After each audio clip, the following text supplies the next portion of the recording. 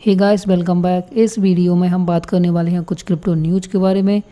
बिना time waste किए शुरू करते हैं। सबसे पहले मैं रिप्पल के बारे में बात करूंगा। कल के वीडियो में मैंने आपसे बोला था, जब रिप्पल 27 सेंट का था तो वहाँ से मैंने आपको बोला था कि भाई आप चाहो तो बाई कर सकते हो, आपको अच्छा प्रॉफिट दे देगा। क्योंकि देखो, रिप्पल की जो हाइप है और जो फोमो है वो बहुत जल्दी क्रिएट हुआ है जैसे ही न्यूज़ आउट हुई। तो अच्छी चीज़ है जिसने भाई बाई किया। और अभी अगर आप पूछते हो भाई, तो मैं रिकमेंडेड नहीं करूँगा कि बाई करो। बाकी अगर आप लॉन्ग टाइम के लिए भी होल्ड करते हो तो रिप्पल आपको काफ़ी अच्छा प्रॉफिट दे देगा। तो सबसे पहले न्यूज़ हम बात करते हैं दोस्तों, RBI वर्सेस क्रिप्टो करेंसी का जो केस चल रहा है उसकी हीयरिंग के बारे में। तो आज भी देखो यार वही हुआ। मैं सिंपली बता देता हूँ कि जो कोर्ट है उसमें RBI वर्सेस जो क्रिप्टो करेंसी है उसका हमारा जो केस है उसकी हीयरिंग होनी है, वो 8वें नंबर पे है। तो आज जो है पहला केस भी पूरी तरीके से सॉल्व नहीं हुआ, उस पर भी कुछ जजमेंट नहीं मिली। तो ये कहना बहुत गलत होगा कि हमें कल या 1-2 दिन में जो है फाइनल जजमेंट इस केस पे मिल जाएगा। हमें, मेरे हिसाब से पर्सनली मुझे लगता है कि ये महीना हमारा निकल जाएगा और शायद फिर भी जो है इस पर कुछ डिसीजन ना हो पाए। तो देखो, मैंने इस न्यूज़ को जो है कवर करना थोड़ा छोड़ दिया था 2 दिन से, क्योंकि वो मज़ा नहीं आ रहा था यार, और कोई सेंस ही नहीं था। क्योंकि जब वो लोग सीरियस नहीं है तो हम क्यों चिंता करें। वैसे भी कहाँ पे जो है बिटकॉइन भागा जा रहा है, इससे जो है कुछ होने वाला भी नहीं है। वैसे तो हम लोगों को चिल मारना चाहिए और इधर क्रिप्टो में जो है प्रॉफिट अर्न करते रहना चाहिए। जैसे ही जजमेंट निकल के आता है आपको बता दिया जाएगा। सेकंड न्यूज़ है गाइस, EOS से रिलेटेड। EOS का एक जो है डेक्स है, न्यू डेक्स, जिससे लगभग $58,000 के जो टोकन्स है वो चोरी किए गए हैं। और इंटरेस्टिंग है कि चोरी किस तरीके से हुए, मैं आपको बता देता हूँ। ये न्यूज़ है, इसकी लिंक मैं डिस्क्रिप्शन में दे दूँगा। कुछ टोकन्स थे जिनका नाम था black IQ and add token, जो कि न्यू डेक्स एक डिसेंट्रलाइज एक्सचेंज है EOS base.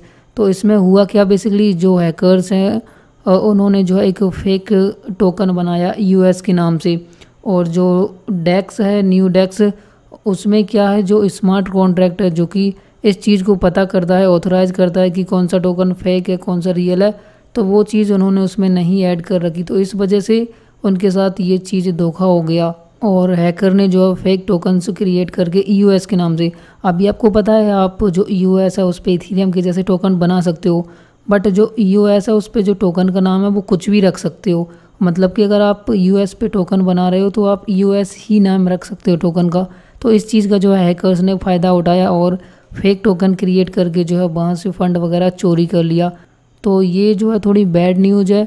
But $58,000 I think इतना ज़्यादा लॉस नहीं हुआ एक EOS जैसे प्रोजेक्ट के लिए, बट फिर भी ये सिक्योरिटी ब्रीचेस को जो है शो करता है। नेक्स्ट न्यूज़ है दोस्तों, इथेरियम वॉलेट से रिलेटेड। बहुत ही क्लियर फीचर है दोस्तों, आप सच में कहेंगे कि हाँ, जो इथेरियम है उसको लोग टीज करते हैं, बट इथेरियम जो है अपने फीचर्स को बढ़ाता जा रहा है। और बहुत ही जल्दी आपको काफ़ी सारे नए फीचर्स इथेरियम में देखने को मिलेंगे। जो वॉलेट है माई क्रिप्टो फीचर लॉन्च करने वाला है, जिसमें कि आप एक जो है शेड्यूल्ड ट्रांजैक्शंस सेट कर सकते हो। मतलब कि ये एक तरीके से ऐसे काम करेगा जैसे कि आप अपने फ़ोन में अलार्म सेट करते हो। तो ये बहुत बड़ा फीचर है दोस्तों, हालांकि आपको सुनने में या पढ़ने में थोड़ा सा कम लगे। अब ये कैसे है, सपोज मैं आपको बताता हूँ। बहुत सारी ऐसे ICO, सुपर ICO होते हैं जिनमें आप इन्वेस्टमेंट करना चाहते हो बट सही टाइम पे आप इन्वेस्ट नहीं कर पाते। तो ऐसे में जो ट्रांजैक्शन शेड्यूल का फीचर है वो आपके काम आएगा। एग्जैक्ट डेट पर और कब जो है ट्रांजैक्शन होना है वो चीज़ आप सेट कर सकते हो। या फिर किसी चीज़ का सब्सक्रिप्शन आपने ले रखा है और वो सब्सक्रिप्शन एंड हो जाती है, तो आप पहले से ही एक ट्रांजैक्शन शेड्यूल कर सकते हो जो कि उसी डेट पे ट्रांजैक्शन डन हो जाएगा, जो डेट आपने सेट करी है या जो टाइम आपने सेट करा है। तो ये एक बहुत बड़ी चीज़ है। हो सकता है कभी आप अपने कंप्यूटर पे ना हो और आपको किसी ICO में इन्वेस्ट करना है जो कि काफ़ी ज़्यादा हॉट है और उसकी जो प्रोडक्टिविटी है काफ़ी ज़्यादा है और आप इन्वेस्ट करना चाहते हैं। तो ऐसे में जो अलार्म फीचर है या जो शेड्यूल ट्रांजैक्शन है आप उसका यूज कर सकते हो।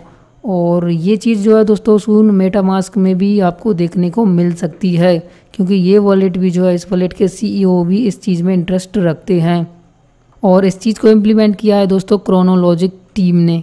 तो कुछ स्मार्ट कॉन्ट्रैक्ट वगैरह का यूज करके ये फीचर्स उन्होंने ऐड करा है जो कि बहुत ज़्यादा काम आएगा। बट दोस्तों बैड न्यूज़ ये है कि जो माई ईथर वॉलेट है, जो कि काफ़ी ज़्यादा मोस्टली सबसे नंबर 1 वॉलेट है जहाँ पे इथेरियम और इथेरियम बेस टोकन का ट्रांजैक्शन होता है, उसको हैकर्स काफ़ी ज़्यादा जो है टारगेट कर रहे हैं और इस पर हैकिंग अटैम्प्ट ट्राई कर रहे हैं। और रिपोर्ट में बताया कि लगभग हर वीक इस पर 30 से 40 अटैक होते हैं, जो कि ज़्यादा है फॉर्च्यून 500 बैंक से भी। तो कहीं ना कहीं बहुत बड़ा रिस्क है भाई। अगर आप भी यूज करते हैं तो अपनी जो प्राइवेट की है उसको संभाल के रखें, फिशिंग वेबसाइट से बचे, या फिर जो ट्रस्टेड साइट है उनका बुकमार्क ले ले और एड ब्लॉकर यूज करें, वरना आपका भी वॉलेट में भी हो सकता है हैक। क्योंकि जो टीम है उसने 2746 जो है सस्पिशियस डोमेन ऑब्जर्व करे हैं, जिनमें से उन्होंने जो है 313 अटैक्स को रोका है। तो कहीं ना कहीं दोस्तों ये एक बहुत बड़ा रिस्क है, बट ऐसा नहीं है कि टीम जो है चुपचाप बैठी है, वो फाइंड आउट करती रहती है सस्पिशियस एक्टिविटीज़ को और उनसे जो फाइट करती है उनको बैन करने का ट्राई करती है। बाकी यूजर्स को भी जो है अलर्ट रहना चाहिए, क्योंकि ये जो अटैक है दोस्तों वर्ल्ड के अदर फाइनेंशियल इंस्टीट्यूशन से काफ़ी ज़्यादा बड़े जो है रिकॉर्ड पर होते हैं। तो आपको जो है सेफ रहना है। सो गाइस इस वीडियो में इतना ही न्यूज़ था मेरे पास इम्पोर्टेंट, जो कि मैंने आपको बता दिया। मिलते हैं एक और नई वीडियो में। Thank you.